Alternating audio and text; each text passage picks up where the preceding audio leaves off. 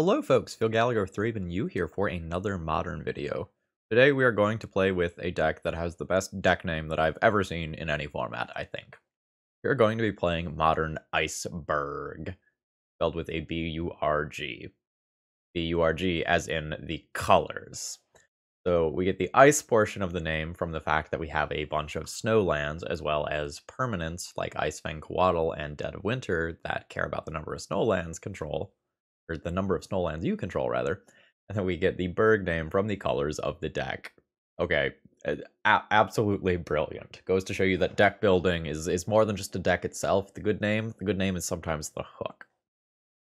So essentially, we are a 4-color good stuff control deck that is trying to cast some of the highest quality possible cards that we can, and play some of the highest quality lands as well, in that, like, we are also going to be in Urza's Saga deck.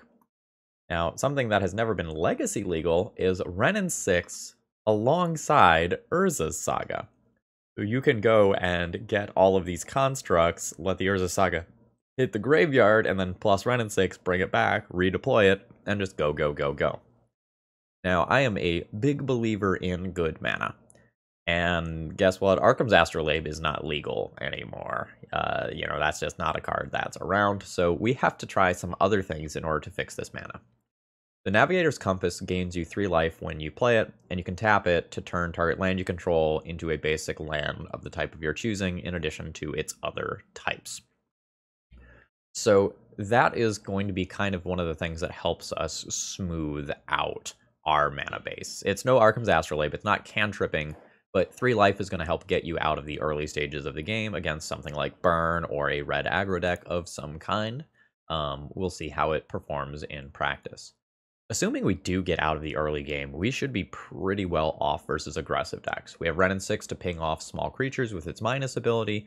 We have Icefang Coatl to trade. We have Unholy Heats, Assassins, Trophies, Drown in the Lock, Snapcasters to bring it back, Dead of Winter to wipe the board, and Culligan's Command to buy back our Death Touchers and Snapcasters again. The card quality is absolutely gross if we can cast them. And there have to be some concessions to that. So if you'll take a look here, this deck is running Fabled Passage, which is a card that, while you might see it in Historic, doesn't really tend to show up in Modern. So it's a Terramorphic Expanse, but if you control 4 or more lands, you get to untap that land. This does mean that sometimes we're not going to be able to just, like, play a Ragavan on turn 1, and, like, that is another way that we can just get mana fixing in all of the colors we need. Now, in addition to everything else that I've talked about, this is also a Lurrus deck, which is pretty dope. That means you always have a threat, so we can be a little bit threat light, and this also lets you recycle your Baubles, just like we used to see in Legacy, or your Ragavans, your Icefang Coatls, or even your Wrenn and Six. The one thing that I could not figure out is why this deck is playing Legion's End. So this is a 2-black removal spell. Exile target creature an opponent controls with mana value 2 or less, and all other creatures that player controls with the same name. Then that player reveals their hand, exiles all cards with the same name from their hand and graveyard.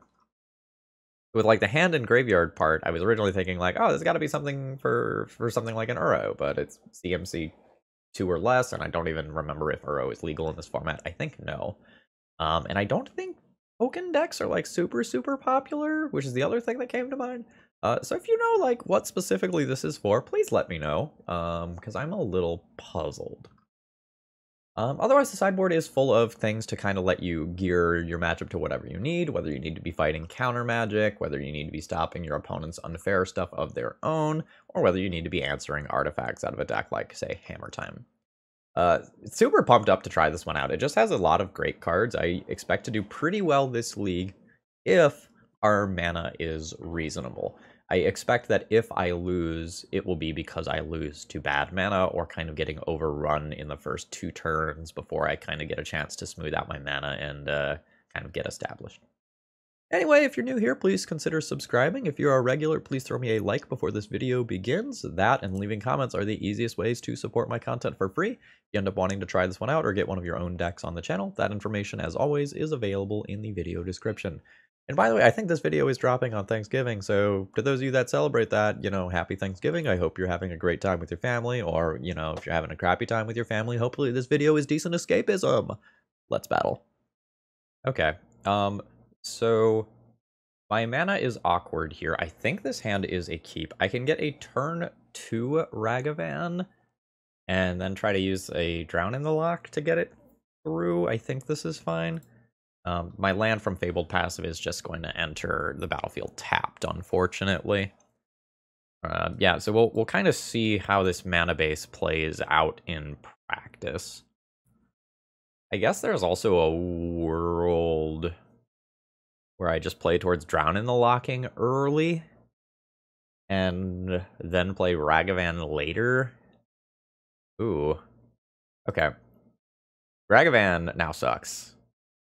Because my opponent revealed a Chancellor of the Forge, which means they're on that the random slot machine deck list that I probably played yesterday for you all. I forget which way time works right now. Yep, okay. So that means my Drown in the Lock is pretty important, whereas a lot of the rest of my stuff isn't. I'm just gonna go ahead and play towards Drown in the Lock, and if I stop my opponent from casting, or, well, not casting, if I stop my opponent from resolving their Glimpse of Tomorrow, everything else will probably come together over time somehow. Hey, mana fixing. I've got to just play towards the Drown in the Lock, though. Alright. I'm going to take a little bit of poking damage from this 1/1. At some point, the Wrenn and Six will start pinging off these things. But not yet. Oh wait, hold on. There's a problem here. Wait, no, there's not. Mana value less than or equal to the number of cards in the graveyard. Yeah, they'll fetch, and the CMC of the thing I want to counter is 0 anyway. Do I want to use a Drown in the Lock to just blow up a token?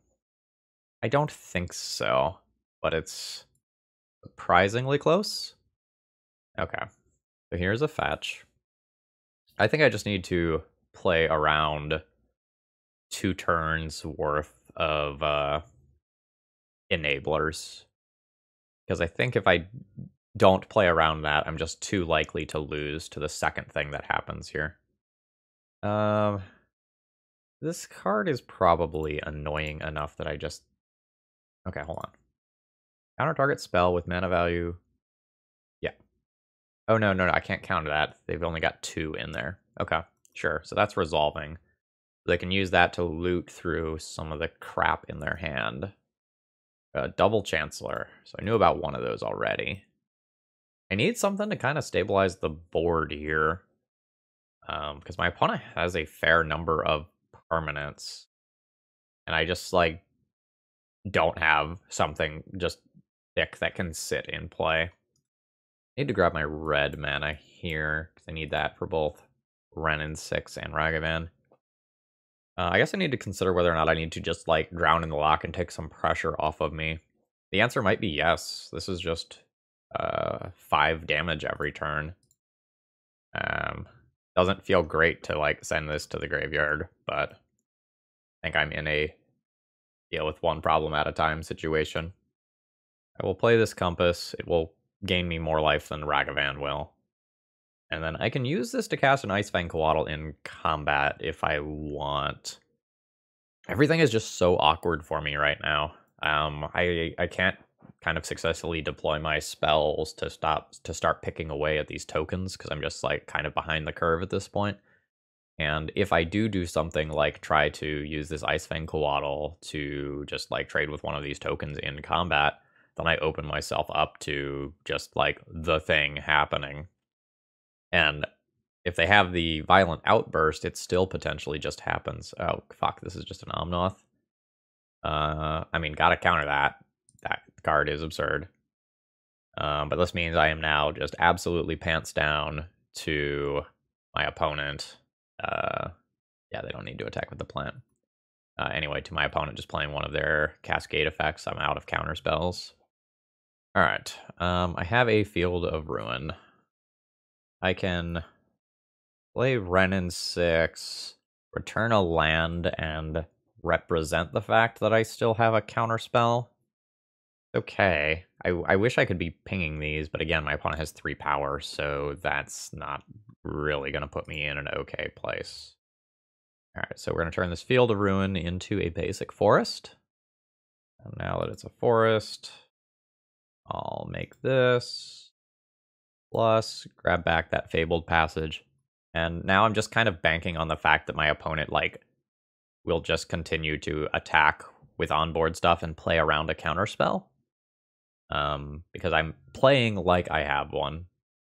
At 5 mana, though, my opponent does just have a decent play. I guess I'm looking to draw Dead of Winter and wipe the board, reduce my permanence count, and then like get a Snapcaster Mage, counter a thing that comes in. Alright. Wrenn and Six's loyalty goes down from this attack. And my mana's not smooth enough to just like cantrip through this at end of turn. Okay, that is a hard cast Wave Sifter. Yeah, I am absolutely falling behind here. The difference between Navigator's Compass and Arcum's Astrolabe is rough here. Alright, so I am straight up going to main phase this Icefang Coatl and see what I draw. I just think I need to know if I am drawing a Dead of Winter. Fuck, it's the 4th Compass. I'm super dead. I feel just so absolutely behind the curve here. Is the Wrenn and Six worth killing a token here? Sure. The token and the land are worth similar amounts. I'm still representing a Drown in the Loch. I am not going to stop representing that if at all possible. Because, like, as soon as my opponent goes for it, I am dead. I'm just trying to stay in this position where my opponent might not need to go for it to give me time to actually find a real answer to it. Also, I just realized that I have a Cryptic command in my deck that I might need, like, multiple Navigator's Compasses to cast. Okay, so this is 5 mana. Is this just going to be the Seasoned Pyromancer? Oh, God. Yeah. Okay, so I am really just drawing to Dead of Winter here. I need to wipe that and then hope that my opponent does not actually have a cascade effect that can just like shuffle in their lands and clues and just body me. Alright. So I can go 3 mana and put this Lurrus into my hand. And then I can still play one of these while representing a counter spell. Let's make sure I'm not dead on board. 3, 6, 9, 10, 11. I am not dead on board. I am in bad shape. Not technically dead. Flirting with the line of technically dead. Not quite there. So here's 11 incoming damage, putting me to 4. Not the best position for me. Then again, like, I sort of have coincidentally just drawn all 4 of my Navigator's Compasses. Like, the card's not great. Alright, as far as outs that I'm playing towards, I need to respect my ability to draw Cryptic Command and tap down my opponent's team. So I think I'm going to grab the other island here. Alright, land. Okay, not technically dead, right? So I go land. I'll turn this Field of Ruin into something that can help cast Lurrus. Like a Plains here. I will cast the Lurrus. I will cantrip via Icefang Coatl. And see if that gets me anywhere. That gets me to a Snapcaster Mage. I think at this point I need to just give up and grab this life in case something goes wrong. I think I am just so very, very close to just losing to regular combat damage. This kind of pseudo puts me at 12 life. Because like I have 3 from Lurrus. Yeah, and my opponent has the violent. Oh, okay. Neat.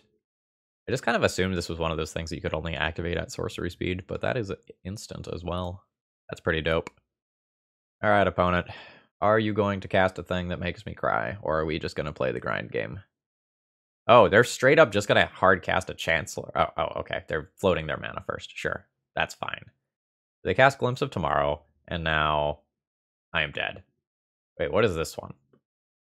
One or more tokens would be created under your control. Those tokens plus that many squirrels are created.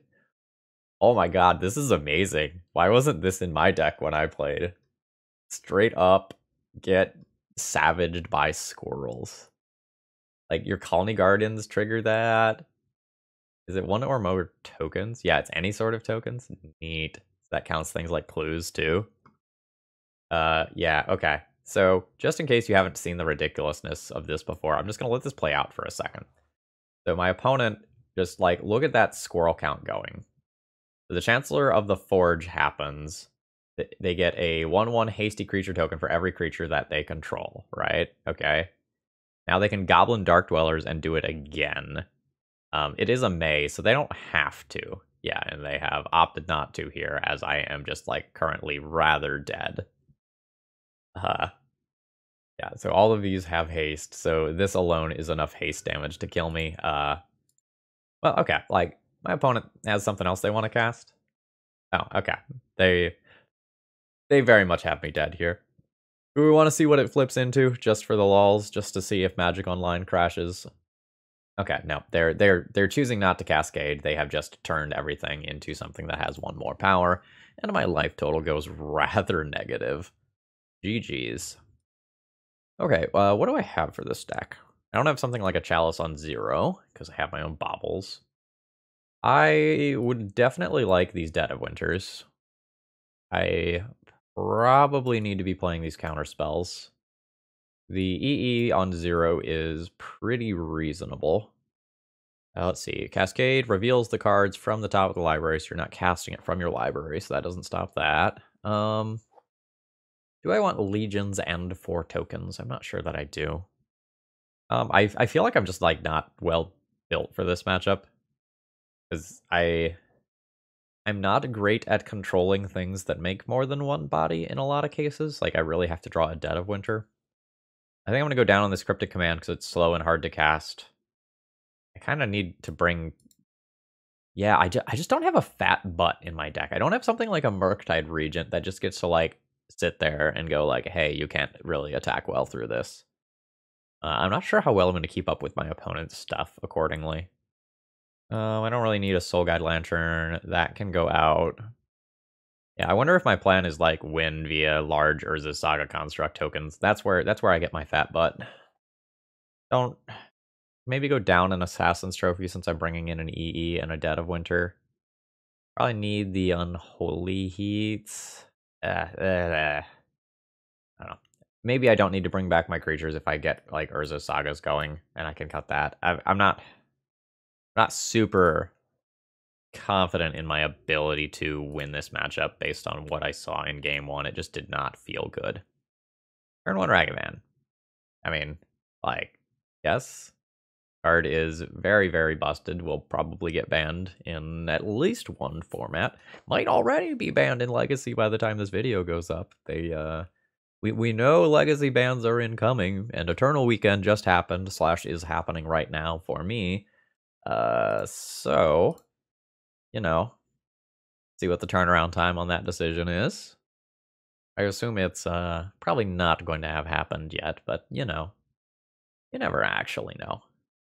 Okay, no action from my opponent. Fantastic. So, I'll get my 2 damage in, and I will actually fix my mana.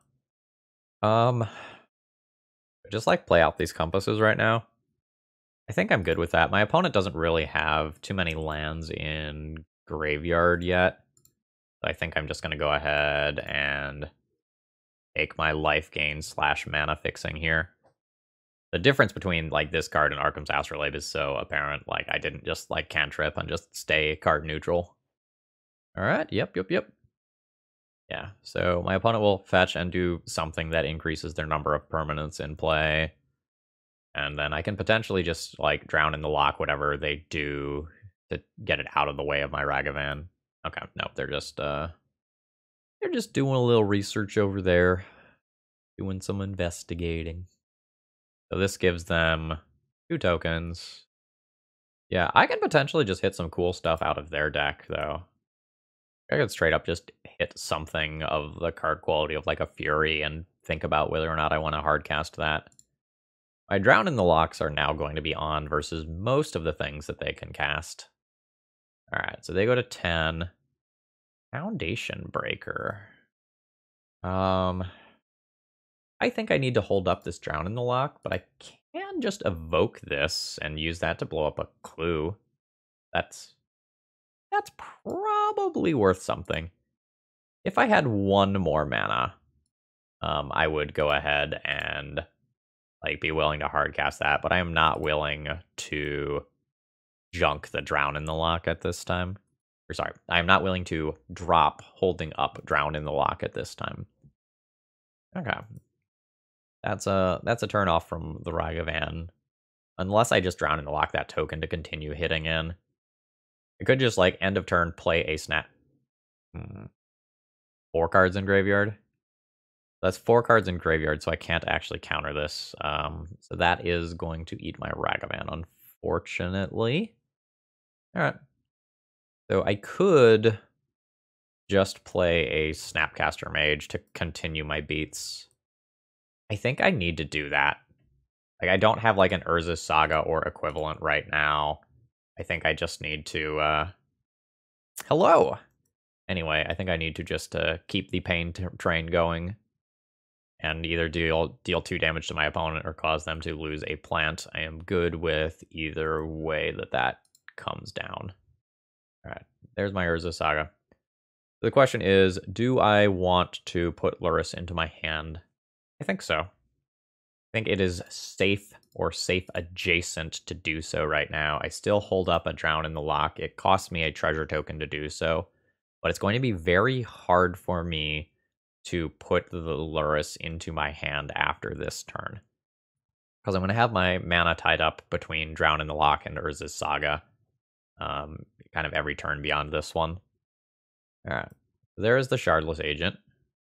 That will cascade into the Glimpse, which I will just go ahead and counter. Alright, good stuff. Ooh, a Ragavan.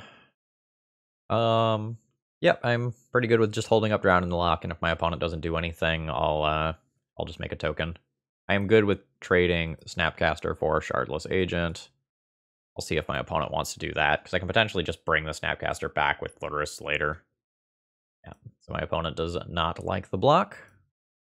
I guess I can play this Ragavan, right? So that plays into Fury a little bit. I'm okay with that. I am in a Urza Saga activation or Drown in the Lock activation, not both sort of setup here. I need 5 mana to get both. Alright, opponent's got 2 cards. I think I'm just good with that happening. I would much rather just have the Urza Saga construct token. Right, my opponent junked a Wave Sifter, rather. Okay, no attacks, because my opponent knows that I have this big. It's a 3/3. A Maelstrom Pulse. Okay, so the question now is, like, do I drop Drown in the Lock in order to make another Urza's Saga construct token? I don't have anything that actually nets me a mana, right? No, I do not. Opponent says, this Navigator's Compass idea is interesting. I am unsure about this. I think I'm just going to not drop Drown in the Lock for as long as possible. Alright. I'll pick up a Bobble. I think I'm just going to cycle this immediately. I don't think I want to attack this turn. Ooh, okay, my opponent is drawing a Glimpse, so they can just suspend that. So clarifying my previous position, I don't think I want to attack with the Construct this turn. I think I'm going to attack with a Snapcaster and the Ragavan, though, because those can be brought back from the graveyard later. I don't mind those being traded. Yep. Fine with all that. I hate that I have to just, like, live in fear here. Okay. I mean, I get to stay relatively safe with double Drown in the Lock, but I don't have the land drops I need. I need something like a Wrenn and Six to allow me to just keep hitting my land drops. Because without that, I can't deploy these cards. I assume this is going to be suspending. Yeah, so this is suspending the glimpse. So I need to counter one more glimpse. These lists usually play 3 glimpses. So I know one's here, I know one's here. There's one more in the deck that I have to like be aware of. Once that last one is gone, I can just start doing like Lurrus bobble shenanigans. And I'll pull ahead pretty quickly once I can do that. My Navigator's Compass fixes my mana. But I can't really do anything else. Oh. Weird. Okay. That's recursive destruction. I'm gonna play that out. Fine with playing it out on 0. By the beatdown now? Sure. I'll kind of force my opponent to do some chump blocking with these, because my Urza Saga Construct token is probably gonna die to my Engineered Explosives at some point anyway. I don't know, maybe this just results in me getting pecked for 2 a couple of times in a way that's not actually profitable. 5, so there's gonna be like a Fury. It's an Ingot Chewer. Alright, fine. Turn that into a Swamp. And go ahead and counter the Ingot Chewer. I don't really want to do this. But I think I gotta, like... Oh, nice. I think I just have to be able to sit on this EE and these Drown in the Locks for as long as possible and just kind of, like, keep things playing safe. Glimpse is just slowly ticking down. The issue is, like, next turn, if my opponent casts this Glimpse from exile and then casts another thing afterwards, it's super awkward for me. Speaking of super awkward for me, yeah, I think I am supposed to counter this again. But again, just like not having access to additional mana here is rough. I'm just choked. So the play pattern that we're experiencing here is kind of something like you see against Living End, where if Living End makes it to the end game, they can just start casting big dumb things that are in their deck rather than just like having a couple of Living Ends that you have to deal with. A Wrenn and Six.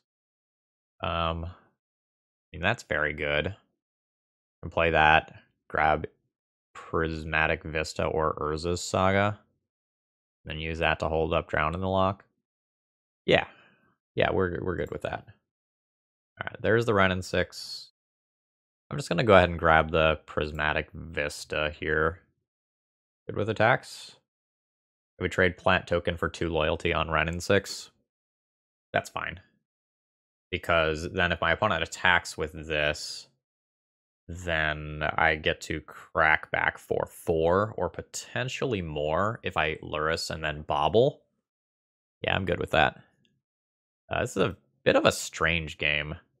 This is quite fun. I'm gonna fetch. I'll grab my swamp. Oh, okay. My opponent is just preemptively floating their mana. Sure. I thought my opponent was just gonna like cast another one in response to me fetching, and I was just like going to get absolutely got. Now they can do something like Violent Outburst right here. It is an instant. Oh, nice. I got a Time Walk because my opponent tapped their mana to like try to have the floated mana. Yeah, okay. Yeah, my opponent realizes that they cannot really attack. Alright, can I kill my opponent? I can pulse this and hit for 4. Alright. I'm gonna play Urza Saga. I could also play Lurrus dash Ragavan. Or maybe play Lurrus and then Bobble is better. Alright, so we make that a swamp. Play Lurrus. Cast this. This brings my creature up to a 5/5. This makes the block obligatory or my opponent dies to the Wrenn and Six ping. So I'm pretty happy with this line. Okay, so my opponent does go ahead and take the block there. Now, how do I want to do this? Do I just want to ping my opponent? I think I do just want to ping my opponent. The lands are cool, but I think this game... Oh, shit. I'm supposed to crack that. But I think this game's pretty close to over. The bobble timing doesn't matter too much. Okay, yeah, that's fine. So my opponent will get to loot some things away, but it should be pretty hard for them to actually go off this turn. They would need to play like red land into a violent outburst. Oh, I guess going into Shardless Agent could work as well. All right. So. Oh. They board one out? Ah, that is, oh, or the last one is in their hand. Or they just discarded it. Yeah, they just discarded it, I think. Alright, this is a 5/5 right now. I can just, like, immediately turn it back into a 5/5. What's your... Okay. There's a Misty Rainforest. Sure. I'll draw my card. Okay. So I can Maelstrom Pulse away these 2 tokens. Or I can ping those to death. Go ahead and just cast this. Plus, grab another Urza Saga. Play an Urza Saga. Maelstrom Pulse those tokens. I'll make a large idiot. I don't think I want to crash in with Lurrus. Well, I don't know, maybe I just want to take these bodies out of play. Yeah, the Lurrus doesn't matter anymore with, like, Wrenn and Six going. I'm 100% fine with just junking these. Oh, I should have played that Bobble. Not that it matters, but I should have played the Bobble. Alright. I'll play a Bobble. I've activated this. I'm just going to go ahead and cycle through these now. Call it a turn, and then I imagine I get there on my next turn. Unholy Heat can't go to the dome, but that's enough to take any blockers out of the way. I think we're good. All right. I will go ahead and activate this. No, I don't want to tap that land. Go ahead and activate this one. Turn those into 6/6s. I'll, you know what? I'll pick up another Navigator's Compass. Just let those, excuse me, just let those things sit on the battlefield. And crash in for 14. Oh, opponent's got something.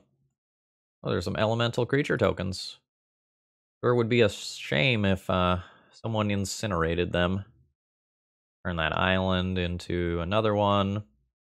Oh my god. Okay, so I have to do this again. This deck is slow.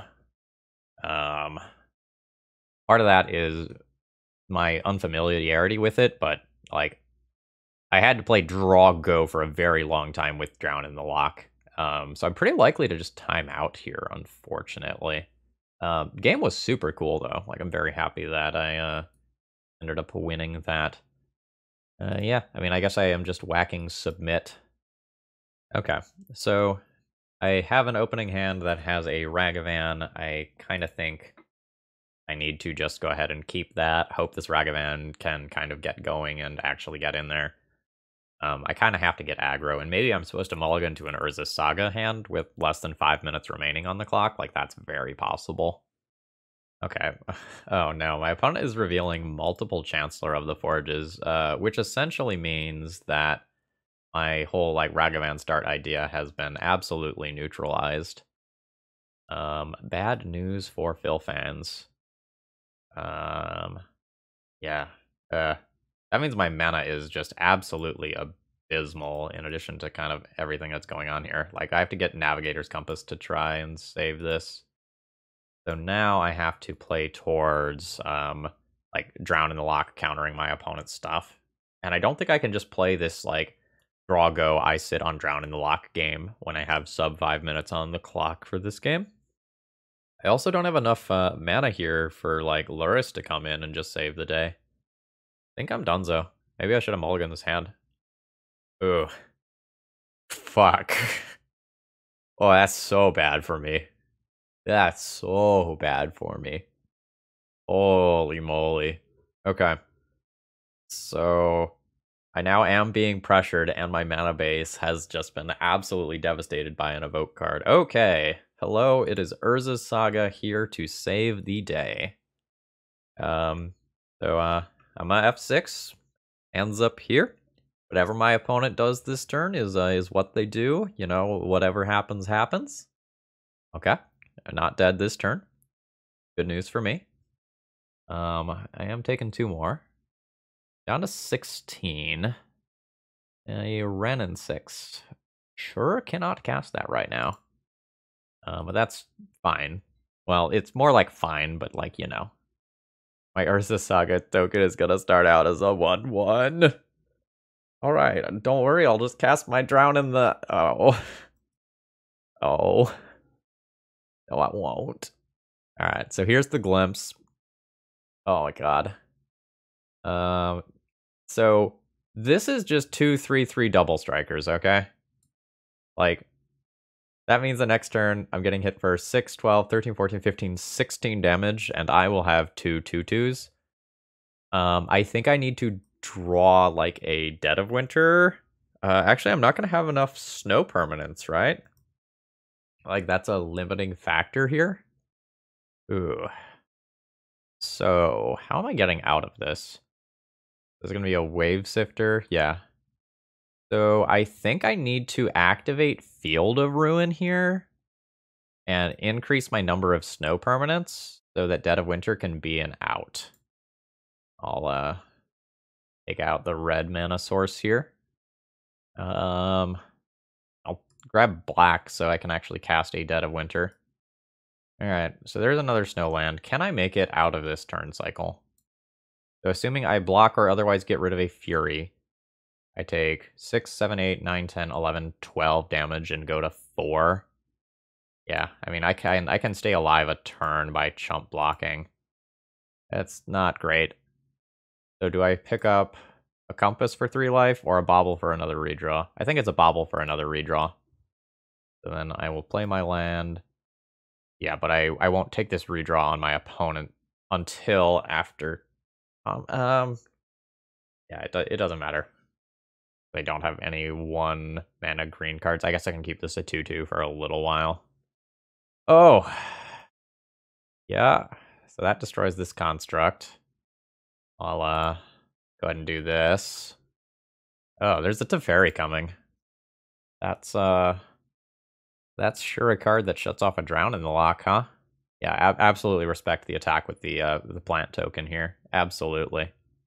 GG's. That was really fun.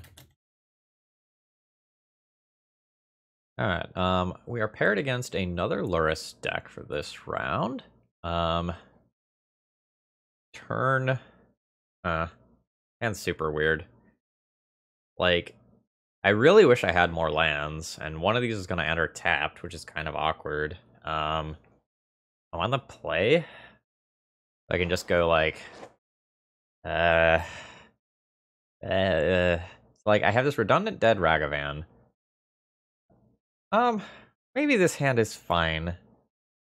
It's just, there's so many different types of deck that I could be playing against here that it makes it hard to tell what I need to be doing, like, in terms of my mulligans. Like, Lurrus could be burn, it could be hammer time, it could be some control nonsense like what I'm doing right here.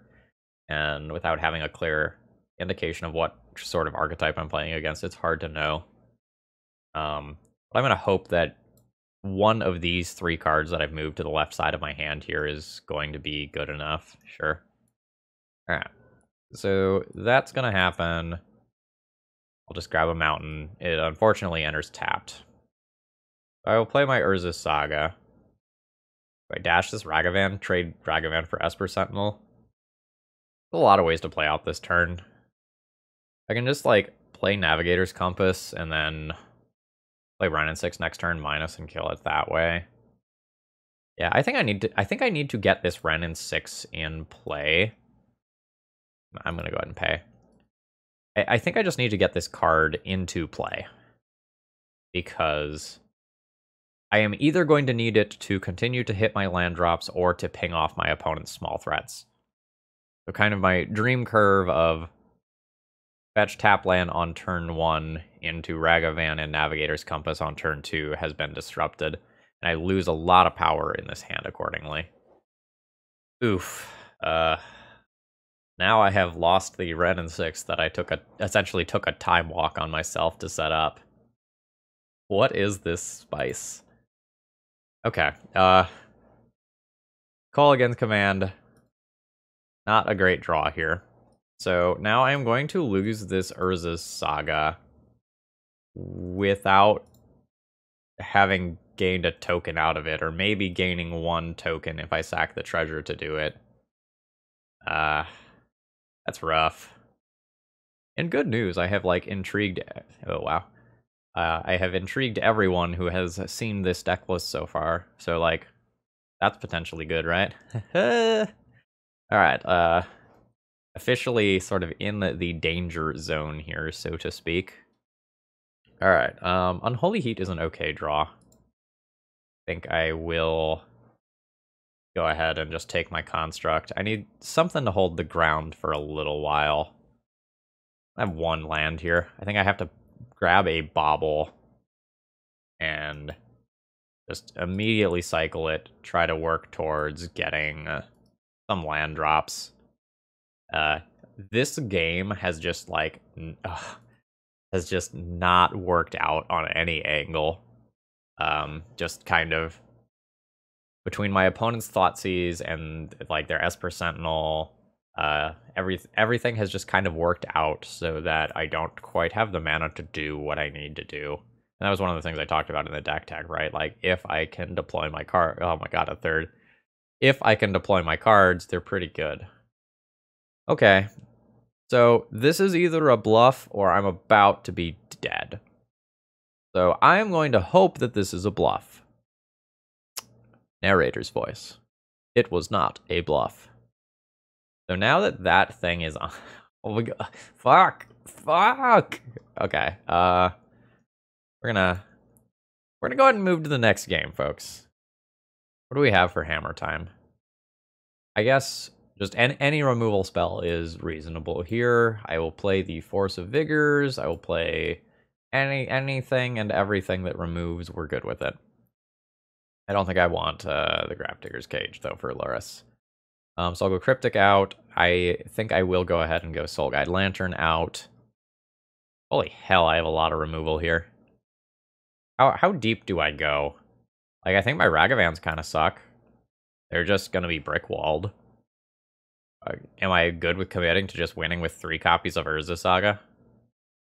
Yes? Feels like yes.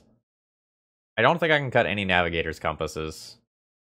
I think my deck just does not work without that additional mana fixing. Yeah, at this point, all my cards are pretty good. Maybe I do something like that and just kind of split the difference a little bit. I am legitimately not sure in terms of sideboarding here. Like, every card is basically good. I just need to be able to cast them. Is why I super died last game.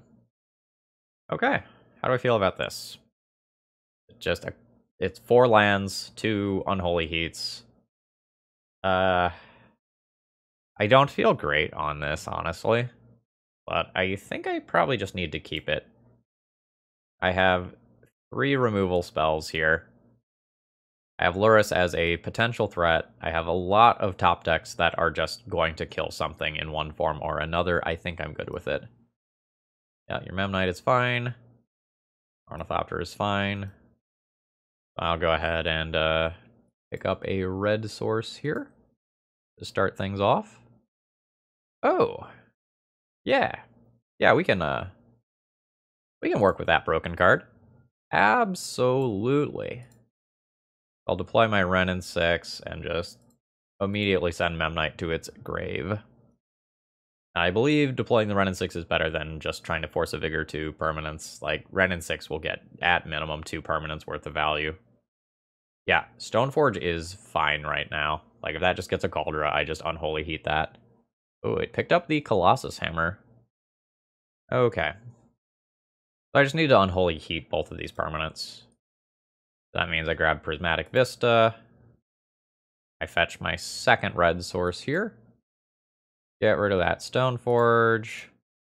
100% willing to just use a card to get rid of an Ornithopter right now. Like, this Wrenn and Six will take over the game. I have Force of Vigor next turn. I can just hard cast it. Hold on. I do have 2 basic forests, right? I do have 2 basic forests. I could take out something like a Colossus Hammer and a Springleaf Drum or something like that. Alright. Are you going to grow out of range of a 1/1? You are. That's fine. Oh, Now what? Ooh. Sure. Alright. So. King, kill Memnite, let Wrenn and Six die.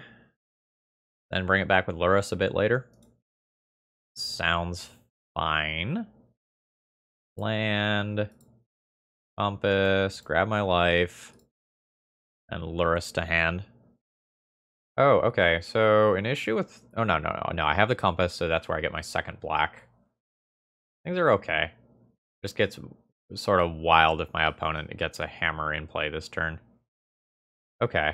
Oh no. So this keeps my Wrenn and Six from going to the graveyard and me bringing it back with Lurrus. Huh. That's, this was a scenario I did not foresee. Yeah. And now the Smith grows to a 3/3.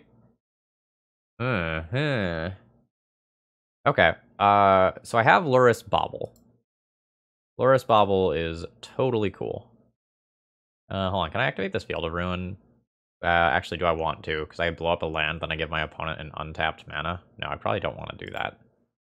Just like turn that into a swamp. Bobble you. Okay, great. You're drawing a land. Play Lurrus. Rebobble. Bobble you. Still drawing a land. Now I get 2 redraws to like maybe draw something like an Unholy Heat. Okay. Snapcaster Force of Vigor is definitely a thing that I can do. Okay, my opponent put their own Lurrus to hand. Their Lurrus is currently scarier than my Lurrus. I don't have a counter spell. I assume my opponent crashes in for 5, but they're thinking about it. No, okay. Alright, another compass. How am I doing my turn? I have Snapcaster Force of Vigor. I think I just need to like replay this Bobble. I think I need to... Okay, Ornithopter is a fine thing you can hit. I think I need to just hold up 6 mana with Snapcaster so that I can Snapcaster Force of Vigor if I need to. But I also get a chance at a redraw here. Or a Drown in the Lock. That is not a Drown in the Lock. It is another draw I can use to find a Drown in the Lock, though. It's also just something that helps take pressure off of the board. Yeah, so I'm good with this. So I'll go ahead and fetch. I'll grab my island. We'll deploy the Ice Fang. Okay, that is not the Drown in the Lock that I was looking for, unfortunately. So we're gonna have to grind a little bit. This means that my opponent has some pretty reasonable lines here. Okay, my opponent is straight up just casting the Lurrus, which hopefully I can just remove on my turn. I can just like cast a Memnite. Yep. So I'm going to go ahead and Field of Ruin. Doing this mostly to help fix my mana a little bit more. Want another blue? I want another blue. Okay. Oh, yeah, now that I've done that, I can actually just turn this into a forest for a second. And then, okay, all right, it's all coming together. All right, that is a removal spell for a Lurrus, which is absolutely fantastic for me. Okay, so let's just kind of piecewise do this. Goodbye, Lurrus. Okay, they still have more planes. I will go ahead and cast an Ice Fang Coatl from the graveyard here. All right. Oh, okay. Yeah, my opponent is done with me. I don't think this game is over because they can like randomly get in some good Colossus Hammer hits. But the tide has absolutely turned in my favor. I don't think that's necessarily a bad concession. Okay, yeah. That those sets of cards would have kind of tilted things over the edge. Very much agree with past me boarding out the Ragavans after kind of seeing how this game played out. Yeah, I wonder if this Snapcaster Mage is just too slow. And the Snapcaster Mage gets a little bit worse if my opponent is playing some Graveyard Hate. Yeah, I think just for, like, tempo reasons, I'm gonna go ahead and board back in a Drown in the Lock and an Assassin's Trophy, just to have a few more things that interact with my opponent faster. Because I think if I get to the end game and I start doing, like, my Urza, Saga, Lurrus BS, that I'm pretty okay with where things are at. I have to make it there. This does mean I am pretty threat light.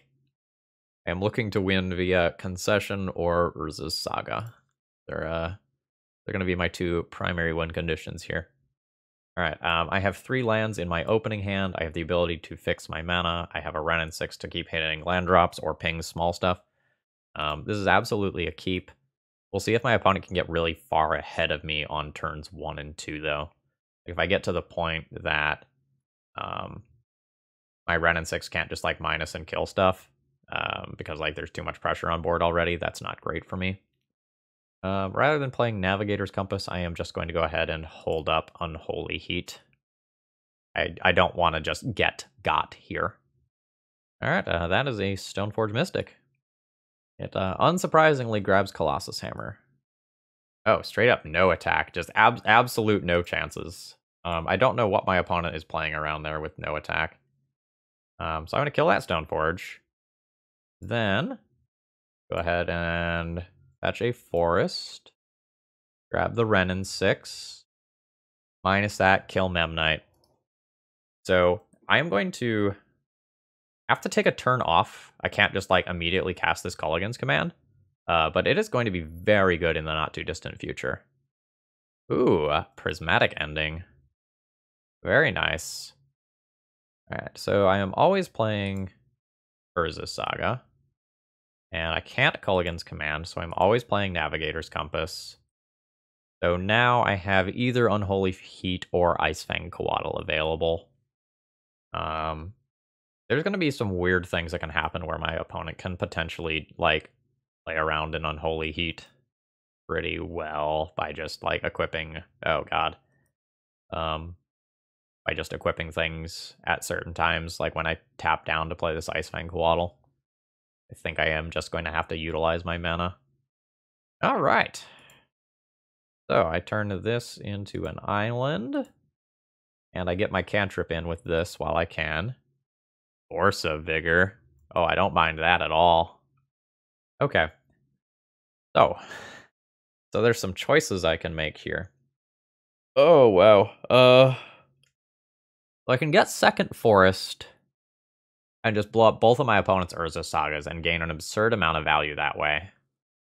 And then my own Urza Saga, another turn down the line, will allow me to cast my Culligan's Command when I get, what is it, Navigator's Compass or whatever it's called. My 1 mana, not Arcum's Astrolabe. Alright, Forest. There's very much a world where this is not the correct line, but it's double Sinkhole. If it's bad, it can't be that bad, right?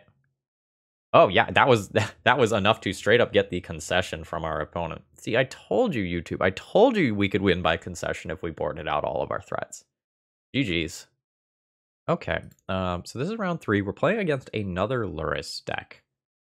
If I fetch green or black mana, I'm still missing the other one. So my first play with this hand is a turn 3 Culligan's Command, other than just a Soul Guide Lantern to cycle. I'm not sure how good I feel about this hand. This hand has mana problems. I think I'm going to go ahead and mulligan this one. Especially when I'm on the play. I just have hands that are going to look like this one. Absolutely. Is Fabled Passage... Yeah, Fabled Passage is fine here. I do have 4 lands. Alright. So we'll Vista... Grab ye old snow-covered mountain. Drop the hottest monkey pirate to ever see play. And, okay, so we are playing against Hammer Time again. So my start is rather weak versus Hammer Time as of right now. Because my opponent's just going to play, like, an Esper Sentinel or a Memnite or something, and then I'm going to just, like, raid with that body. Which is really not exactly where I want to be. Kind of is what it is. I did not want to draw more land there. Since I have a second Ragavan, I will 100% just trade for the Esper Sentinel here. Not the best, but it's going to keep me from giving my opponents with that Esper Sentinel later, and I just get to play out another one right here anyway. Because I have so many reasonable 3-mana plays, I think I'm just going to go ahead and do that, and I'm going to play the Prismatic Vista. I'm not going to probably fetch with it yet, because there's a bunch of different draws that I can get that sort of change what I need to be fetching, because I have like Drown in the Lock to think about. I have things like Maelstrom Pulse and Assassin's Trophy to be thinking about. Alright, what do you reveal? A Portable Hole. That's unfortunate for me. Yeah, I'm going to go ahead and not fetch here. Removal spell would be gas. That's a land. Alright. I'm going to crash in with this Ragavan. It may or may not get in there. Like, my opponent has a Portable Hole, which can just answer this, but they are probably just going to trade the body. Yep. I will go land. I'll fetch. Grab a swamp here. I will put my Lurrus into my hand and call it a turn. Actually, do I have a second swamp in this deck list? Yes, I do have a second swamp in this deck list. Okay, so my opponent played a Springleaf Drum and a Pure Steel Paladin while I was checking that. That's fine. Okay. Scary. Portable Hole is CMC 2 or less. So I guess we're just in like bobble time now. Fabled Passage. Grab the other swamp. Play Lurrus. I could Ragavan instead. I think I need the interaction though, because like I know the hammer is incoming. I know 2 hammers are incoming. This at least gives me a chance to draw like an Unholy Heat. That's another land though. That is most certainly another land. My opponent can make a construct here. Fetch a hammer. They can then attach that for free, draw a card, tap this construct token to put another hammer into play. Okay, you following? Basically, it's not good for me. Now, this is a chump blockable creature currently, but I'm pretty dead next turn. So my opponent can cast these equipment as though they had flash. So they are trying to surprise me here by casting the second one. I have to chump block with this Lurrus, and then, I don't know, draw something absolutely insane. I don't know what that is, because I don't have the Force of Virtues in game 1. Okay, alright. Message received. Just absolute fuck you, Phil, from my deck. Ugh, alright. So basically, I think I boarded in just about every removal spell I had access to last time around. I went Ragavans out, Soul Guide Lantern out, and what did I do for my last 2? I think I boarded differently for games 1 and 2, and then I think I boarded out Snapcasters. I think this Assassin's Trophy ended up in my deck. I missed the Cryptic Command. There we go. Okay, yeah, this seems reasonable. Okay, I have 2 lands here. And this actually does fix my mana. I have 3 removal spells. I think I will go ahead and just keep this. I think I just play my Compass on 1 to use the mana, and this allows me to Unholy Heat next turn. But it's possible I'm supposed to just take my tapped fetch land on 1 and have 2 mana available on turn 2 instead.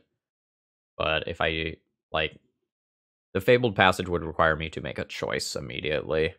And there's some times where I'm not quite ready to make that choice yet. It matters a little bit less because, like, I have the Navigator's Compass that is allowing me to cast Unholy Heat, but if that gets answered by something like a Portable Hole, then I do have to kind of make my choice sooner rather than later. And that is a Pure Steel Paladin. So super awkwardly, my opponent... Well, no, I guess they don't have mana currently. I'll fetch... Probably want to get something that has 1 pip of, like, Wrenn and Six. Green, maybe? Then we'll turn this into a mountain. And we'll go ahead and Unholy Heat that Paladin out of here. Okay. I can't currently activate this Field of Ruin. I am going to take this turn to put the Lurrus into my hand. I think I can take this tempo hit now. I have a whole bunch of answers in hand. I will Assassin's Trophy that land if I at all can afford to do so. Which it seems like I can. Ooh, I also just have like Field of Ruin sitting in play. I could just do that instead. Yeah, so let's just do that instead. Do I want to get a green or black land? Yes, I think I want to get a black land. Then I can cast Assassin's Trophy in this turn cycle, and that does work towards me casting the Lurrus later, even if I end up having to EE away my own Navigator's Compass. And maybe I'm, like, thinking a little too deeply here about, like, that possible timeline where, like, I end up blowing up my own compass. Alright, we'll Assassin's Trophy the shit out of that, then. Okay, a Stoneforge Mystic is happening. Alright, and that is a hammer. Okay. Definitely was not thinking too deeply then. Sure. That can go. So let's take out this land. And I'll have to do something to answer either the Stoneforge or the hammer. I can make that decision later. I'm going to get a new Uzi What's-It next turn. I think I'm just ignoring my Urza Saga Construct tokens for right now. I can EE.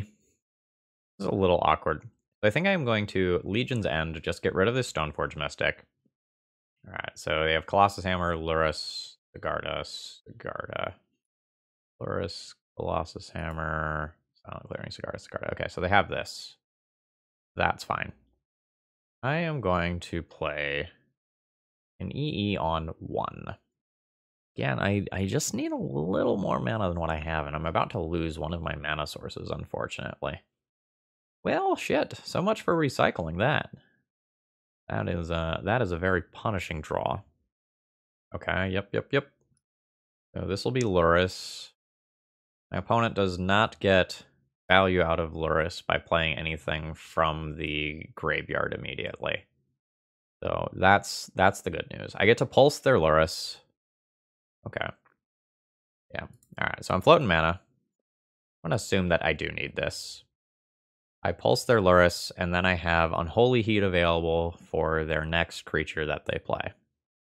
Okay, that's just immediately cycling their land, getting a little bit deeper. That's fine. That's fine. Okay. What am I doing with my turn? If I play Lurrus, I don't have a 0-drop that I can just get out of my graveyard. I'm just trying to decide if I want to give my opponent a card here off Esper Sentinel. I don't think I do. Ooh, hello. I think that means I'm just chilling. And potentially just get a bobble with this next one and give me something to do with my Lurrus. Yep, cycle away, friend. Oh, nope, that is Inkmoth animating. Sure. Ooh, hoo. Fancy. So I think I want... This doesn't give them trample right now. It doesn't. So I think I will just answer that in combat with Icefang Coatl, rather than get attacked for a bunch by Esper Sentinel afterwards. Alright, so both are coming in. I'll, I guess, turn my Urza Saga into an island. Play the Icefang. I do have my 3 snow-covered lands to do the thing that I want to be doing here. A Drown in the Lock. That's not bad.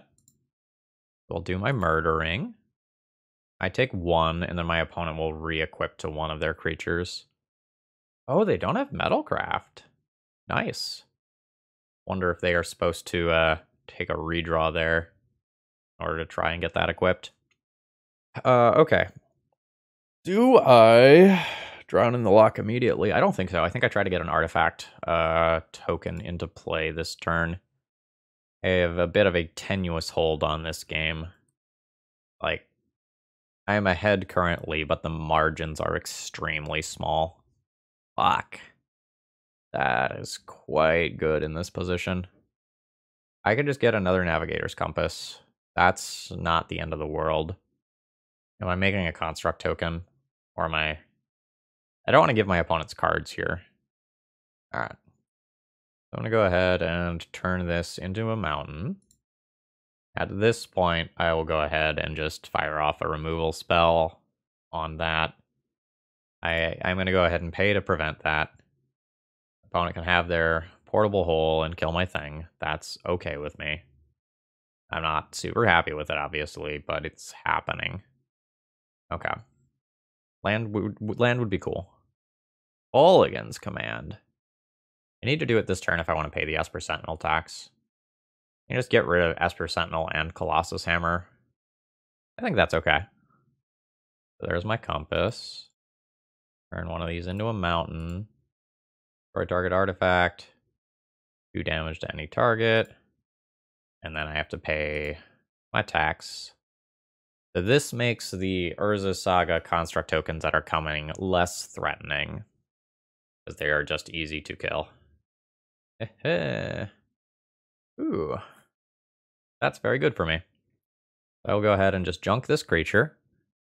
Yeah, you have this Cigar's Aid that I know about. So my opponent will make a critter. It's a 2/2. This Urza Saga is going to tick up. My opponent will turn it into a 3/3.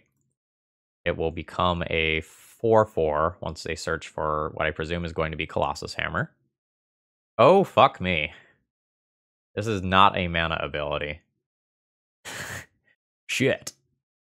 Okay. Now I don't get to cast Unholy Heat this turn. I did. Yeah. Okay. I guess that was something I didn't play around. So I take 5 this turn. Whereas I was going to take 0. Just I was so focused on stopping the Colossus Hammer that was about to dome me that I just didn't consider that line. Okay, this is good later. It's not good now. I don't have red mana now. I guess I'm just going this route. I don't have a bauble right now.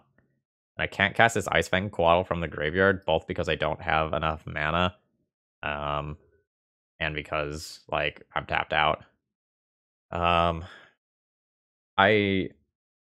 scared. Like this turn is a turn where I can just lose most of my life total if my opponent finds a hammer.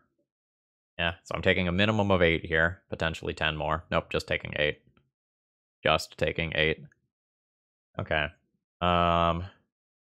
This is actually pretty good for me. Oh my god, my opponent has no non-basic lands. My opponent has no non-basic lands, so I can't use this to filter into the color that I need. What a fucking tilt. No. Alright. I thought that was going to, like, allow me to play this Dead of Winter in the not-too-distant future, but that's not actually true. Yeah. Get in there. Hope opponent plays a non-basic land so that I can, do stuff. Navigator's Compass being shut off. Absolutely savage. So, again, I have 0 cards that I can currently cast that have a meaningful effect. I am... Shit. Yep. I can't drown in the lock that. Can't. Unholy Heat. This is a very big life swing for my opponent. So this is 11 points of damage to me, and they gain 6 life, kind of invalidating the damage that my Lurrus has done. Very notably, that Shadow Spear also puts these constructs out of range of just immediately dying. This is 6 damage? 6 damage with Delirium, which I most certainly have. So now I get to choose red or blue. I think I'm going to need to Drown in the Lock. Drown in the Lock, destroy this token. And then my next turn, I can play Ice Fang Coatl and try to hit another land. So that the timing isn't awkward, I'm just going to go ahead and fetch this island now. And I can potentially try to clean up everything with Dead of Winter next turn, depending on how many permanents I can destroy / my opponent can put into play. Yeah, I mean, I need to just kill this construct token. Ooh, I believe that is a whiff. Alright, opponent swings in with both. I will go ahead and Drown in the Lock and destroy that. Don't do it. Fuck. Yeah. So now I end up dying because they equipped the other creature. Just so close to kind of bringing this one back. GG's. I can't activate Field of Ruin because my opponent just only has basics. Basics OP. Ban basics. So I guess this Lurrus card is popular in Modern, huh? Just getting the feel like it tends to show up in places. Maybe this is our third round versus Lurrus in a row. So if we are playing, oh, okay, maybe it is not hammer time this time around. Okay, so we're playing against some sort of, yeah. We are going to be playing against some sort of Dragon Rage Channeler graveyard-centric nonsense. That's fine. I will probably just Unholy Heat this Dragon Rage Channeler on my main phase and call that good. My opening hand is not fantastic, by the way. I'm kind of hoping that I end up drawing either a land or a... I forgot the name of the card that I care about. Shit. My Mana Fixie thing. I am hoping that I draw one of those between my draw steps, my bauble, and my lantern. That's kind of what I accepted when I kept the opening hand. I am not really sure, like, how on earth to mulligan with this deck when, like, going down the cards feels kind of bad, flooding out feels kind of bad. Like, I have ultimate endgame level stuff here, and if I hit any land, I get, like, Field of Ruin to fix my mana further. I think it's okay, but it's like Sketch, but the whole mana base is Sketch, so, you know, that is what it is, right? Note that on the play, I probably would have just pitched this hand. Alright, I've lost my Culligan's command to the Thoughtseize. Ooh. This might be some sort of, like, Thought Scour or Consider type card. I'll play my Lantern. I don't think it matters too much what I take out, because it'll be pretty easy for my opponent to replace anything here. I'm going to take out the creature that my opponent can bring back via Lurrus. And I will sit on that, draw a card until my opponent's turn. Okay, so my opponent's shocked for that. That makes me... So if they didn't just play a cantrip of some kind, that makes me think that they have like a Spell Pierce type card. Alright, that is Lurrus to hand. I'm going to take a risk here. I am going to draw this card because I have a billion ways to answer a Lurrus, but I need lands. Thank you. Alright, so I will play my Bauble. Go ahead and turn this into a green, I guess. Black, black. Blue, blue, or red, red. Which matters more, blue, blue, or red, red? Probably neither. Attack Blood Crypt. That was the first land that my opponent fetched. So, seems reasonable that they might need that. I'll pick up green. And then I will go ahead and Bauble. Alright, opponent has a Ragavan. Ragavan's a little bit of a pain in the ass here because it's something that plays around my abundant sorcery speed removal. Okay, I have a Prismatic Vista now, which means I have Snapcaster Unholy Heat or Snapcaster Culligan's Command to help deal with that. I assume that my opponent just goes like Lurrus and takes their like free card off Bauble while they know it's probably safe. Oh, are we going to see Dash Ragavan instead? Oh wow, we are going to see Dash Ragavan instead. Sure. I'll take 2. My opponent found one of my Baubles. Absolute daggers. Just cantripping Ragavan with a little bonus information. Oh. Alright. That's actually a bit of a problem. They have all this sorcery speed stuff.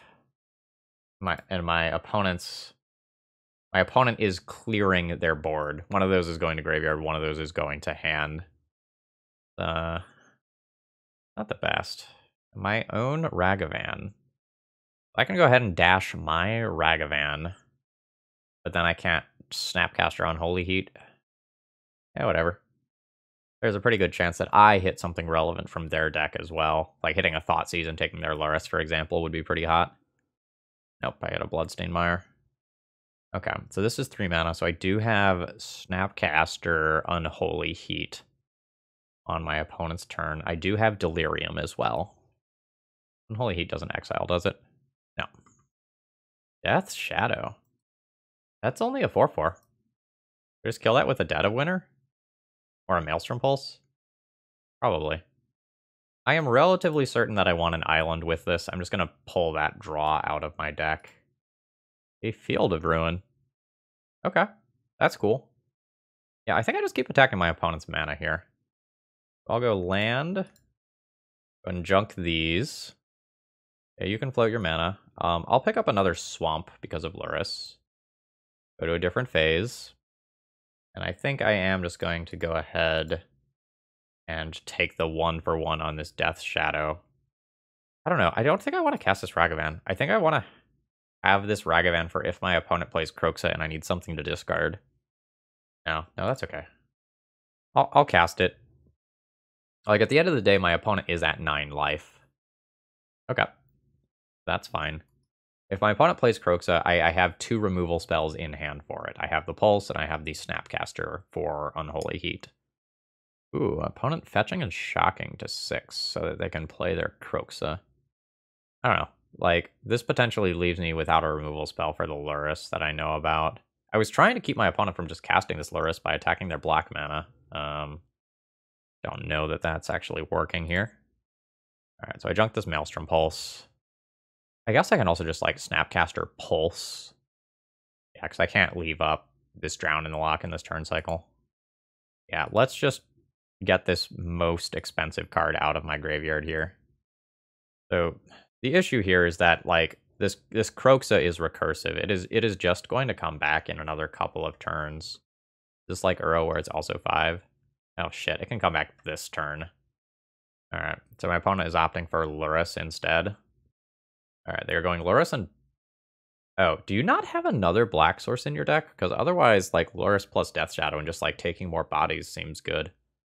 Also, a little suboptimal sequencing from my opponent there. They could have played Dragon Rage Channeler and then Bobble to get a scry out of that. Okay. So, I don't really know how I'm beating this Kroxa long term. I can get rid of this Lurrus now. And then I can't really put I can't put my own Lurrus into hand and just leave it there.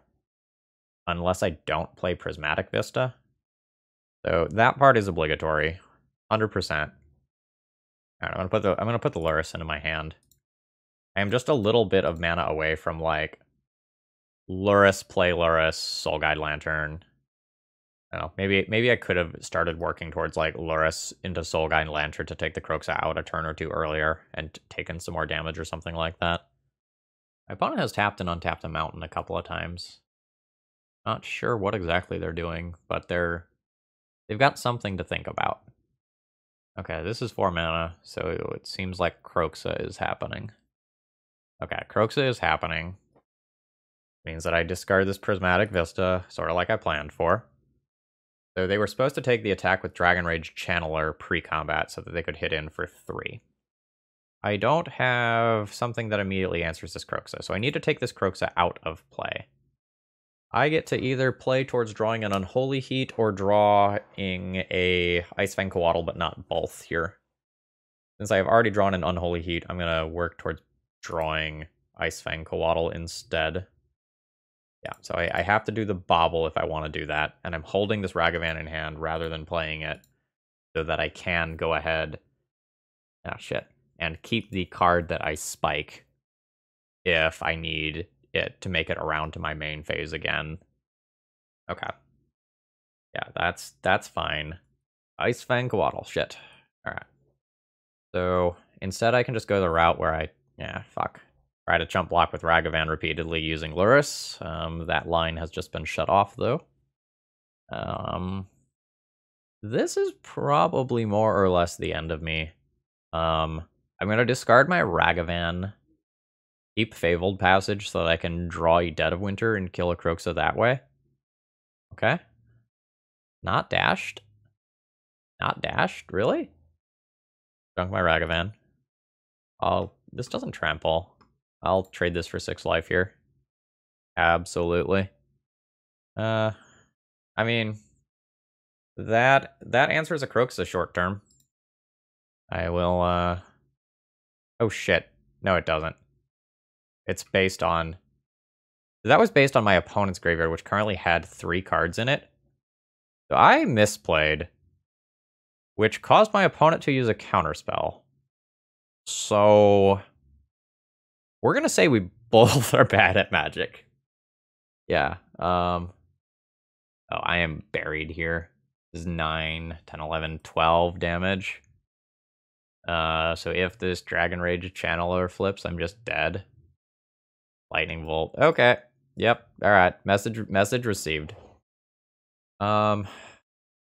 So I'm not very good at dealing with Kroxa. I'm good at a lot of the rest of the stuff that my opponent is doing. Like I can beat opposing Lurruses. I've shown that already. Okay, well, you know what? I guess Legion's End tells a Kroxa to fuck off and never come back, right? Okay. Alright. There's a reason to play that card. I think I just kind of have to go removal dense. I might even just play Grafdigger's Cage because Kroxa is such a problem. Veil of Summer is a thing that I can do. It's good against some of my opponent's stuff.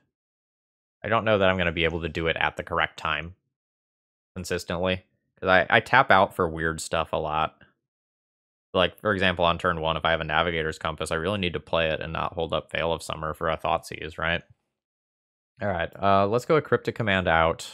I need to leave in this Lantern for this one. I feel like these Snapcaster Mages are kind of slow. And since I'm bringing in other removal spells, I'm going to go ahead and junk a couple of Drown in the Locks, because my opponent's graveyard size is going to fluctuate pretty wildly. Okay. Awkward. This is going to be a keep, but I have to, like, choose what I do with my mana here. I'm going to just go ahead and play the turn 2 Ragavan rather than the turn 2 Icefang Coatl. This becomes very awkward if my opponent just Thoughtseizes me and takes the Ragavan, because then I kind of essentially get weird time walked. Motherfucker. Okay. I mean, they still might not take the Ragavan, right? They took the Ragavan. Alright. I need to fetch the red with this so that I have access to more of my colors. I don't think I get to, like, just fetch either a blue or green and then play Icefang on 2. Holy fuck. What a top deck. This was one of the things I was thinking about in making that decision, but I actually got rewarded for it. Very nice. Alright, so now some of the smaller creatures are not an immediate concern, which is nice. I can play Icefang Coatl on my turn, and then have, like, Kolaghan's Command and Dead of Winter at the ready to blow up my opponent's shit. Yeah, that's fine. Okay, yeah, I don't really care about any of the cards in my hand all that much right now. The Icefang Coatl is potentially the best card in my hand, but if my opponent takes that, then I just take a turn off to Kolaghan's Command, return it, make my opponent discard or something like that. Okay, yeah, they have taken the Kolaghan's Command, settling in for a longer game. So Fabled Passage is awkward here, in that I would love to use it and return it with Wrenn and Six, but the land that it produces is tapped. I am going to main phase play Icefang Coatl and see if I draw an Unholy Heat. No, I do not. The next question is, do I ping my opponent? It makes the Death Shadow bigger, which is a problem because I'm trying to kill it via Dead of Winter next turn. I think I don't ping my opponent. I think I just plus on nothing. That is a super weird turn cycle. A lot of things can go wrong here. That's fine. It's when the Death Shadow becomes a 5/5 that it's an issue. So it's weird, for example, if they Lightning Bolt themselves. Ooh, okay. 2 damage to this, and I discard a card. I will discard a Fabled Passage. Or do I just want to discard an Urza Saga? I am actually just going to discard an Urza Saga, I think. I think I need the constant mana sources as this game goes long. Oh, sorry. Wrenn gets knocked to 1, not to 0. So I'm good. I just get to go fetch, Swamp, Dead of Winter for 4, killing Death's Shadow. Then plus return that Urza Saga back to hand. Okay. Life's a little better than I thought it was. Okay, yeah. Impressive hitter. Oh, Dash Ragavan. Okay, Dash Ragavan kills Wrenn and Six. That's fine. I will eat that damage. And, ooh, there's more. Ooh, and a shock. Opponent is going deep in terms of life total here. Roke's what to discard here is tough. I think it's Fabled Passage. This keeps me further away from actually just casting a Lurrus, though. And means that I'm not working towards Uzi, what's it on 6? Dead of Winter on 6 to answer that. Okay. So I can play Urza Saga now. I have 5 card types, so I'm good on that front. I'll play Navigator's Compass. And then when my opponent plays Kroxa from Graveyard, I will just Unholy Heat it, take 3 damage, not actually really lose out on a card. Okay, so yep, everything according to plan. Yeah, so here's the Kroxa. And then this is 6 damage to answer it. I don't actually take any damage here. And my opponent has done so much damage, has now done so much damage to themselves that I'm hoping I just get to finish them off pretty quickly.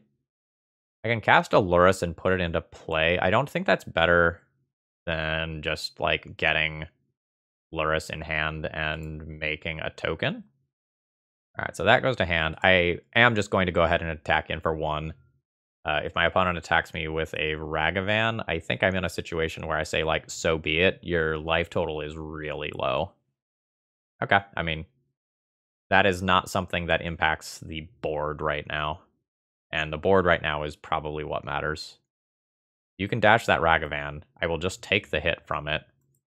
Yeah, so I will go to 15. You can have the treasure. And just hopefully not flip something insane off of my deck. Yeah, that's a very awkward flip for them. That is not the sweeper they want it to be. Because my opponent has no Snowlands. Yeah, okay, yep. Yeah, so I just make a construct, put another thing in there, and they die. I feel like I have a pretty good set of cards to address what my opponent has going on here. This is absolutely a grind, though. Okay, I'm going to be keeping my opening hand. There is going to be a lot of ways to play out this hand.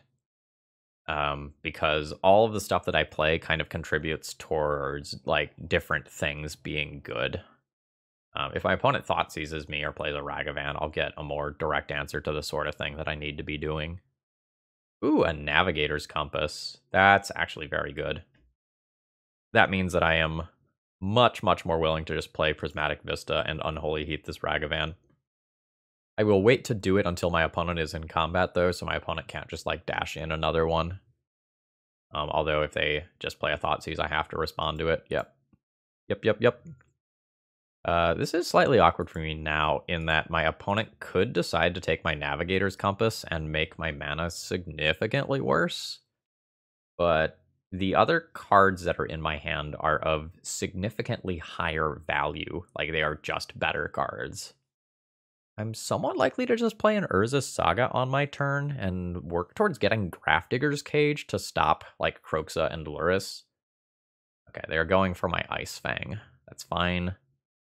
Do I have another Ragavan to deal with? I hope not. It is another Ragavan. Okay. So next turn, I probably need to cast a Dead of Winter. I can do that while also playing Urza Saga to work towards Grafdigger's Cage. -2 is enough for Ragavan. It's not enough for a Dragon Rage Channeler.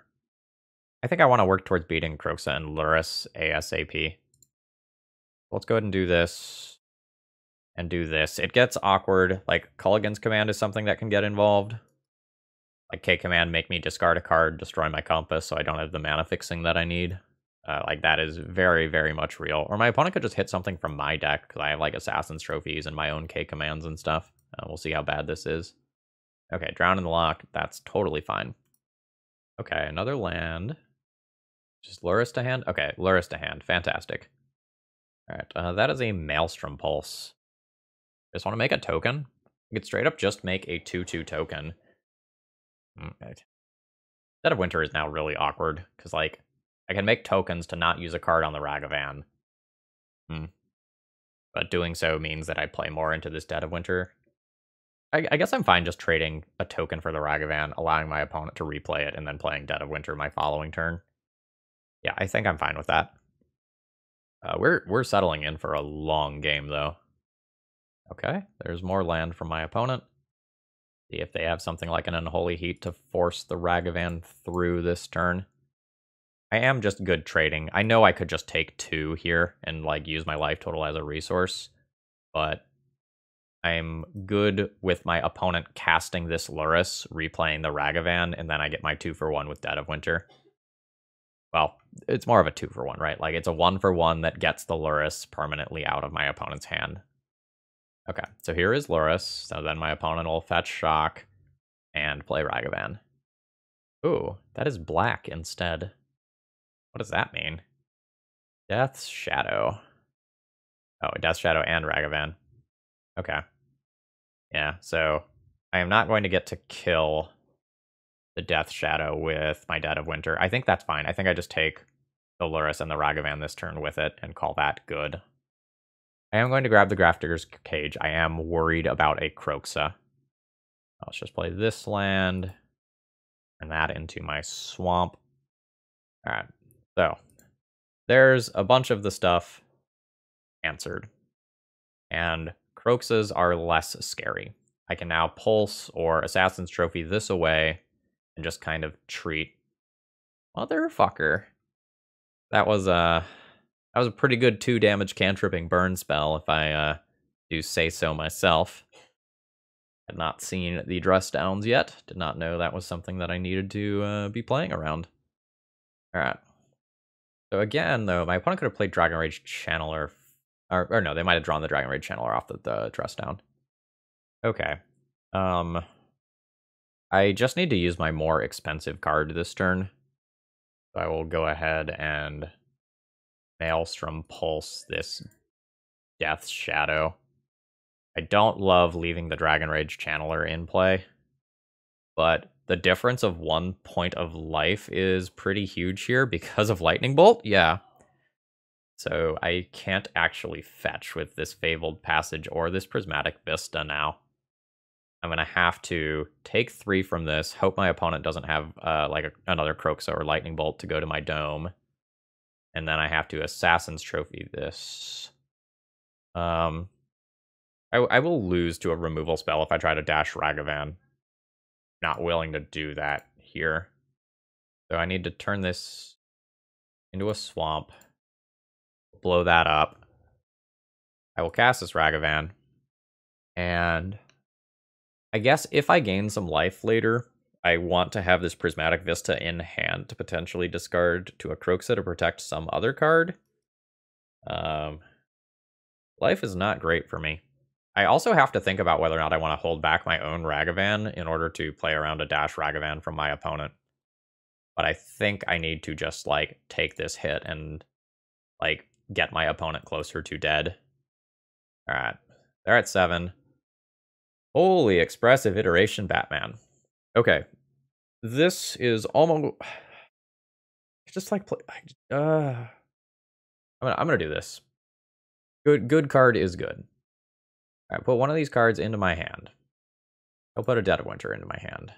Put one of these cards into the bottom of my library. That Dead of Winter. Exile the Wrenn and Six. Cast the Wrenn and Six. Plus Wrenn and Six. Return Urza Saga. Play Urza Saga as my land drop. Hope not to die. Alright. Opponent doing what I assume is some marginal deck thinning here. Yep. Well, we played around the Kroxa. Oh wait, hold on. This doesn't actually hit me, right? As long as I discard a card. Okay, yep. Alright. So because I have cards in hand now, that's actually okay. We may be in this yet. Assassin's Trophy. That means I'm relatively safe against a lot of stuff now. Okay. So I hit for 2. Puts my opponent to 4. Another expressive iteration? I mean, yes? Alright. I will put... This play, right? Yep. I guess I'll put the Ragavan Actually, I really just want the lands. The other Ragavan doesn't matter too much. So I'll put the mountain into exile. I'll play the mountain. I will ping you with Wrenn and Six. That way I have lethal between these two things next turn, and I'm still holding up Assassin's Trophy. So I can end of turn make a construct token. Otherwise, I have Assassin's Trophy for something like a Ragavan that comes in. Holy shit. That was tight. GG's. Alright, final round here, and we are not paired against a Lurrus deck, so we will get a little bit of variety this time around. I don't think I want to play an Urza Saga on turn 1. I think I just want to go ahead and get my trusty dusty compass going. So I'll take my life. There will be a real question as to whether or not I start like trying to go aggro on turn 2 with my Urza Saga here. Alright.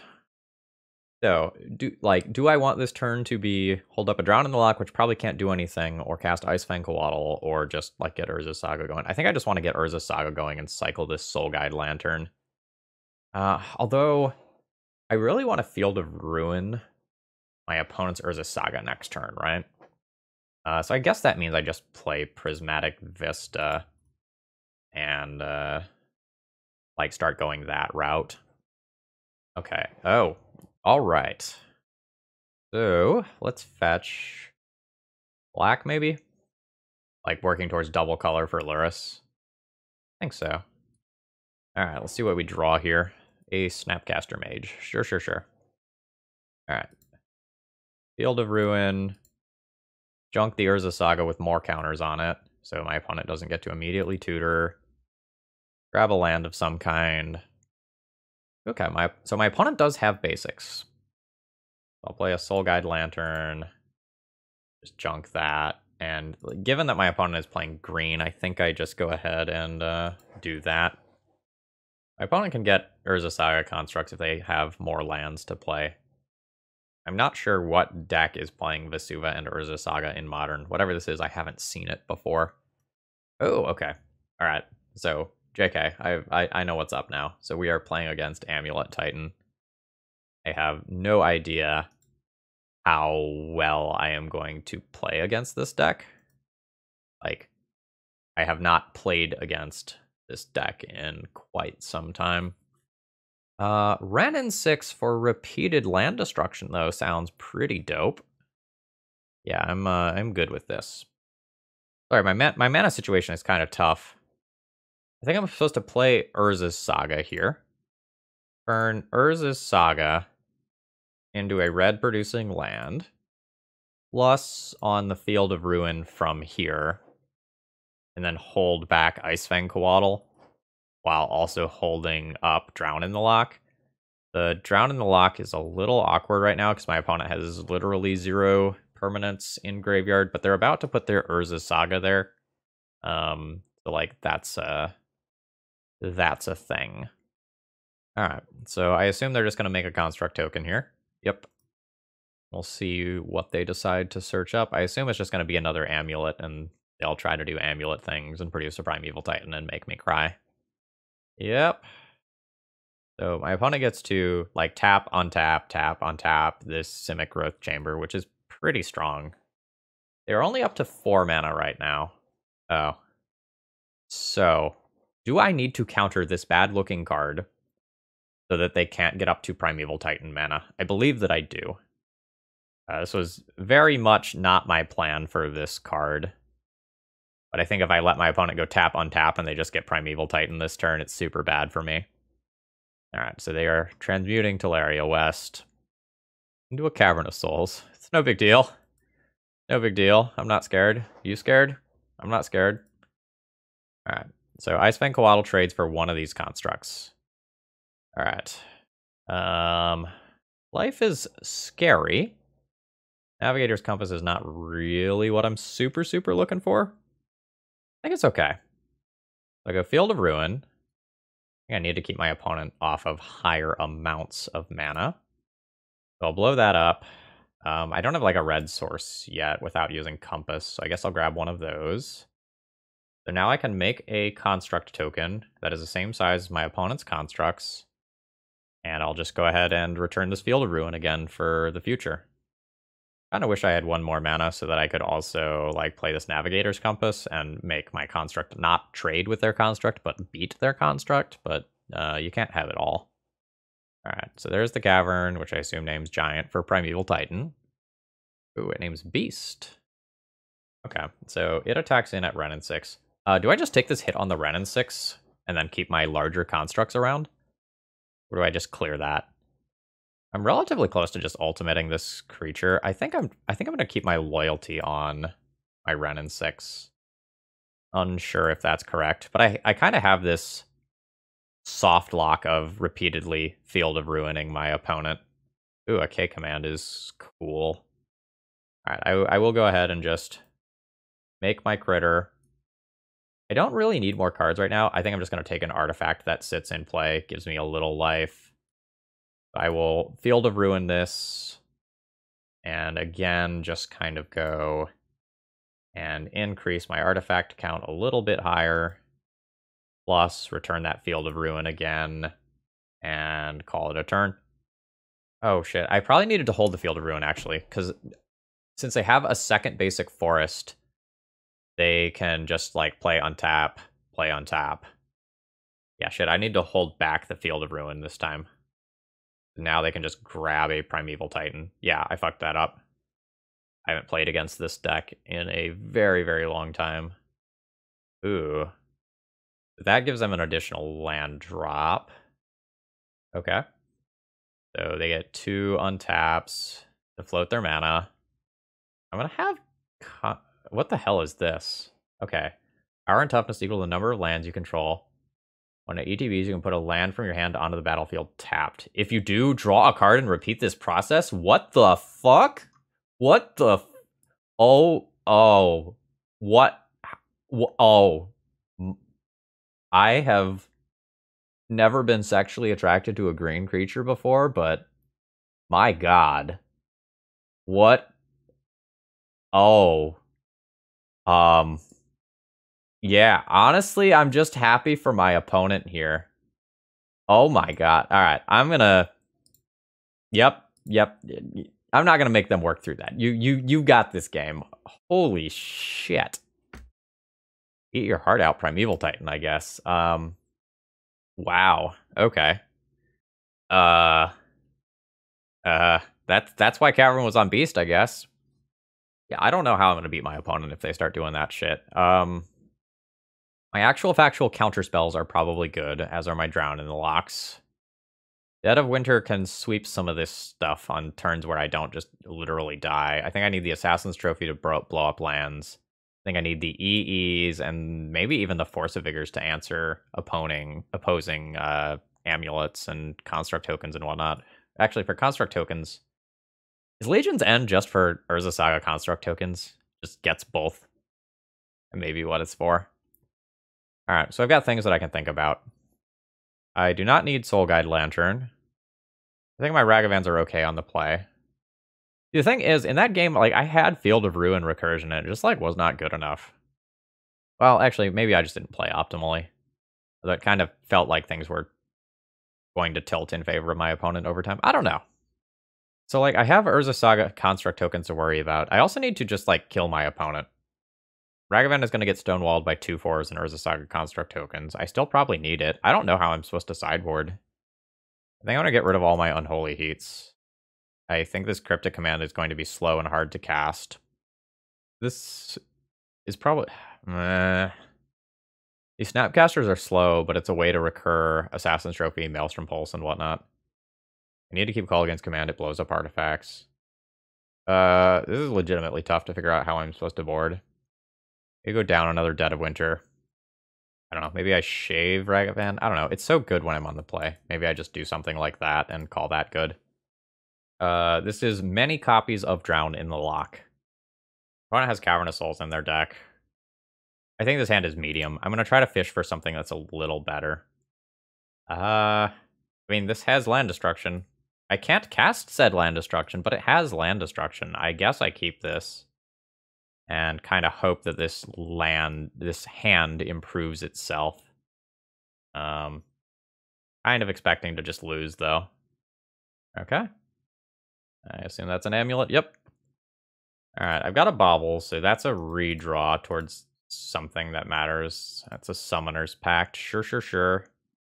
I really don't want to start losing lands this early. But if I don't get fixing, then I think I need to get my... Ooh. Is that worth 2 cards right now? I think since I can't cast any of these, it is worth 2 cards. I'm going to pitch my Assassin's Trophy here. It's less mana, but the Pulse just destroys... yeah, I don't know. I guess if I wait and then my opponent just like plays a land, untaps some stuff, and starts vomiting things, it's like very much not good for me. Alright.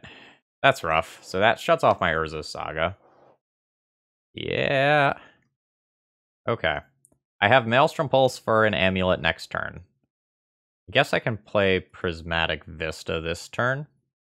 I'm pretty sure that I want Swamp, but this leaves me the opportunity to fetch up. Yeah. That's gonna get pulsed next turn. The problem is this turn, though. Okay, so that castle gets to untap. I guess I'm just always yielding to these. At least for right now. And then my opponent can make this Dryad uncounterable and get an extra land drop. So some bad things can happen here, basically. Ooh, bad things did not happen. My Urza Saga is Pithing Needled, so I can't make a construct with it. Okay. So I'll go ahead and fetch out my Swamp here. Load of mana. I don't have some of my colors yet, so I am just going to grab a Compass, take my life, play a land, and pulse away both amulets. My opponent currently has a threat on board, but it is a relatively insignificant threat in the grand scheme of things. Oh, another one? Oh, well, that's okay. Yeah, okay, so it is another Dryad. Cavern can now be moved to a different creature type. I'm guessing. Okay, Giant, so for Primeval Titan. Sure. Okay. My situation is bad. So if this is just going on Giant and making it uncounterable anyway, I think I just need to try and potentially hit my land drop right here. And go towards something that matters more. Sure. Alright, so I am holding up counter spells or a removal spell here. I can Drown in the Lock one of these, but like if they have both of them in play, getting rid of one of them doesn't matter very much. If my opponent attacks in, though, and then I can just Drown in the Lock and kill the other one in combat, that's not too bad for me. Ah, haha. Yeah. Okay, yeah, so this is amazing for me. No, fuck. Yeah, okay, yes, thank you. So I will block this one. What is this? Oh, shit, their lands are all types. Right. This is fine. I am going to need to top deck another removal spell, I think. Alright, so I'm just going to grab a mountain, turn this into an island, and then I kind of set up for a situation where I can top deck another removal spell and then kill this. Not that removal spell, though. I don't have a creature in graveyard to return, huh? I guess I'm just going to take this card from my opponent. You discard a card. I will destroy this Pithing Needle. I think this is potentially better than just holding up the counterspell. Yeah, because that's the Summoner's Pact that I knew about. I guess I'm just attacking with this. That's the Summoner's Pact that I knew about from that bauble a few turns back, so that did represent just uncounterable Primeval Titan. I need to do something about like either this or this. 3 mana for what? 4 mana. 6 mana. 7 mana. Play around the creature that was going to be... Oh, oh my god, they whiffed. Or wait, how does this work? Okay, yeah, they didn't have any lands in hand. Okay, so this would have been counterable, but I dodged a Primeval Titan by doing things the other way. It's going to have double strike, so I can't just kill it with my Death Toucher. They're drawing an Urza Saga. I can put this Lurrus into my hand, but then I lose out on the ability to do something like play an instant speed removal spell. I don't think I'm going to put the Lurrus into my hand. Legion's End. Okay versus the Urza Saga construct token that I'm about to face down, but my Ice Fang Coatl eats it here. Then I take 12 damage from this, another 2 from this. Yeah. I am dead. Yeah, so that's the Sun Home activation, which puts me to 4. Yeah, GG's, could not quite get there. We get some of our play points back. Overall thoughts on the deck list. Cool name, as we thought, somewhat questionable mana base. The deck idea is super cool, like using Navigator's Compass to fill that Astrolabe slot so that you can just play all of the best stuff. But in practice, a lot of the opening hands ended up clunky, and I felt like there was considerable risk to what I was doing. Now, once the game drags on and I can start doing like Urza Saga and Lurrus stuff, I felt like the deck was powerful once it got going, but there's a lot of stumbling in the initial turns. If I were going to play this again, I think I would probably cut these 3 cards for some more things to get me out of the gates in the early game. Like, once you get to the point where you're casting K commands and, like, you're recurring things with Wrenn and Six and you're doing Lurrus shenanigans, I don't think you need this stuff. And the Cryptic is going to be really hard to cast anyway. I don't think that card is super, super necessary. I can understand wanting to have, like, a generic bounce card in game 1, but, like, Maelstrom Pulse and Assassin's Trophy and Culligan's Command can probably take care of most of the stuff that you need to take care of. So I would be looking to get rid of those things. As far as the sideboard goes, I feel like I had a relatively decent set of cards. I've never really liked Veil of Summer in Modern. I feel like the format is high enough paced that I don't want to be just sitting there and holding up that mana. But then people in the comments always tell me, like, you can play it slower, so I don't know. I might be looking at replacing Veil of Summer with something else, but maybe that's just my playstyle. Anyway, if you made it this far in the video, please throw me a like or a comment. Those sorts of things support me for free and actually mean more than you know. Have a great rest of the day. If it's Thanksgiving for you all, again, hope it's great for you. And I'll see you again soon. Bye-bye.